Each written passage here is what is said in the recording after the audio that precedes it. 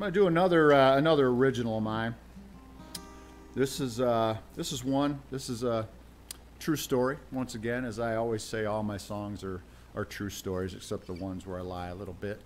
But yeah, I was sitting out when I was driving truck over the road a few years ago, and I was out in Rochelle, Illinois, and trying to get home after being out sleeping in the truck for a couple of weeks, and sitting at an old railway crossing, however you want to say it. And these two trains were crossing, one loaded with coal and one empty. So this is the song I got out of that. I could have took a nap, probably should have took a nap while I was sitting there, but I didn't. Started writing notes for a song, and if you see how I write songs, Nancy Joe has looked at my my mess of songs, and how do you make a song out of this? And it's like, sometimes I don't know, because it's upside down writing and arrows and crossed out words and this and that, and flip a few pages and it's like refer to page 1, and so it's messy. I'm a messy writer, but anyway, this is called Rochelle.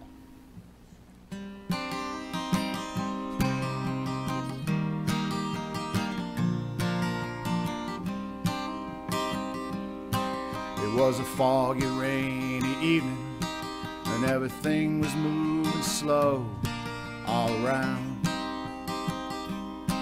Well, I was just passing through the tiny town of Rochelle, Illinois, heading for the main road, the railway crossing gate. It came down. Sitting at this crossing and thinking about how far it was from home, how much I miss you, the last words you told me on the phone.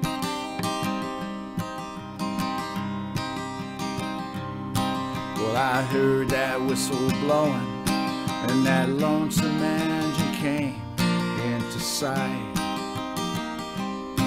It was a westbound coal train, 100 cars or maybe even more.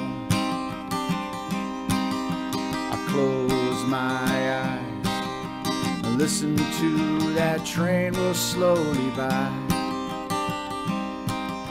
The sound of that engine, like a lullaby soothing my mind. Sitting at this crossing and thinking about how far it was from home,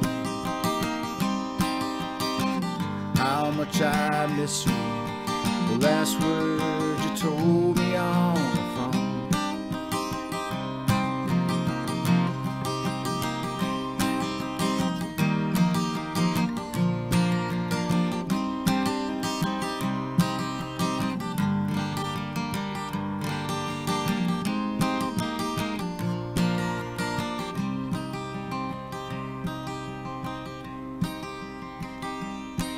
That last car went out of sight, slipping off into the night. The clatter on a rail, the fading soft into a distant sound. Sitting at this crossing, thinking about how far it was from home, how much I miss you, the last words you told me on the phone.